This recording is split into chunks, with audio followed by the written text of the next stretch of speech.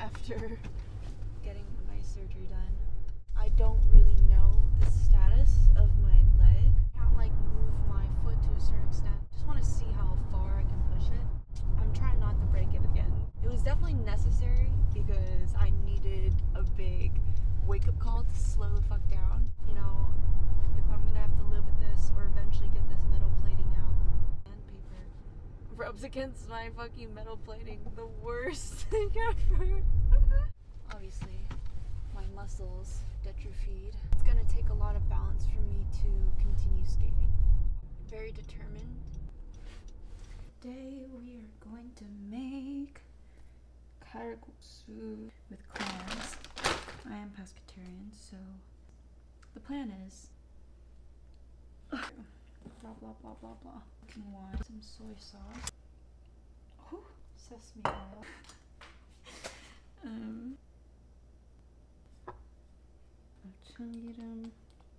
gochujara, experimentation. My favorite things to do while cooking. To make my food very spicy. Handful of clams.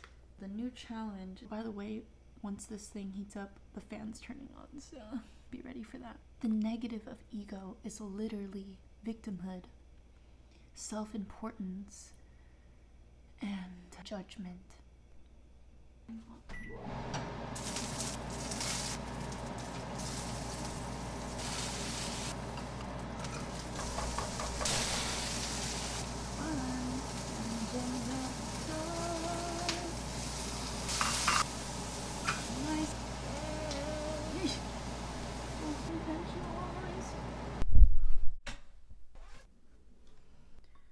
Ego death.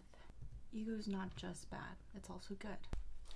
Self-identity, self-expression, self-realization. Putting to death the idea that you can judge people. Putting to death the victimhood, victim mentality, the self-importance. Comparing yourself to people. I'm letting go of the people in my life. Constantly feeding into my ego. Constantly being a victim and giving my power away to people that I felt powerless against. I'm not trying to put myself on a pedestal.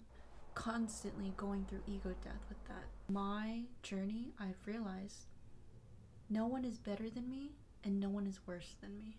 The way we live our lives cannot always align because it's how, you know? How the fuck? I'm in the process of grieving to let go of those people. To let go of this mindset. Like what actually, you know, what actually is important to me. I did try so hard to run away from situations I had to face eventually, but that is definitely something that I've done. I'm taking responsibility now because I finally have the strength to. Divinely timed. I wasn't meant to face these people in the past because I was reactive. I was codependent. It's a normal place for me to be in. That fight or flight, survival mode.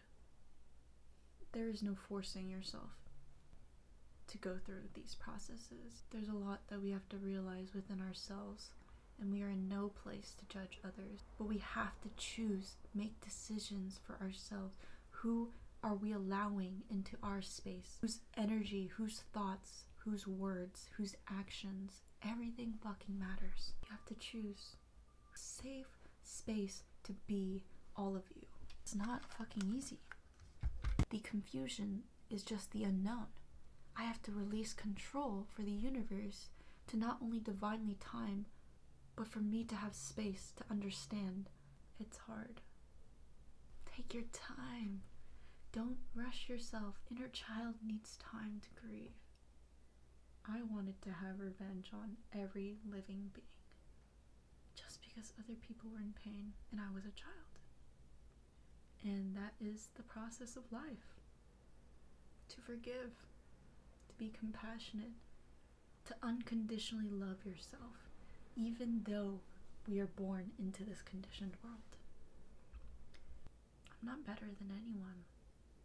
The only person that I'm better than, she doesn't exist anymore, except in here and in here. Simultaneously, she's gone. I am really proud of myself. Finally telling someone I cannot continue this relationship anymore, but I will continue to be courteous to you. That took a lot of fucking strength. It's not right away. It's a process. And that's my intention. To constantly change, to constantly release, to constantly evolve, to constantly step out of the matrix. Take the time. Be patient. Allow myself to be within my emotions, but not identify, not attach. All of these things. Oh yeah, final product. I don't actually really like it, to be honest. Okay, taste-wise, 7.5. It's not really to my taste, my preference-wise. Oh yes. Oh, if you haven't watched Ranking of Kings, you need to watch it. It's so fucking good. It's so heartwarming. I was about to say Soul Eater. That's also a good anime. Solo Leveling. You need to read. If you read manhwa, fucking read it, bro. It's so good. You're not fucking alone in this fucked up world. But that's the beauty of it.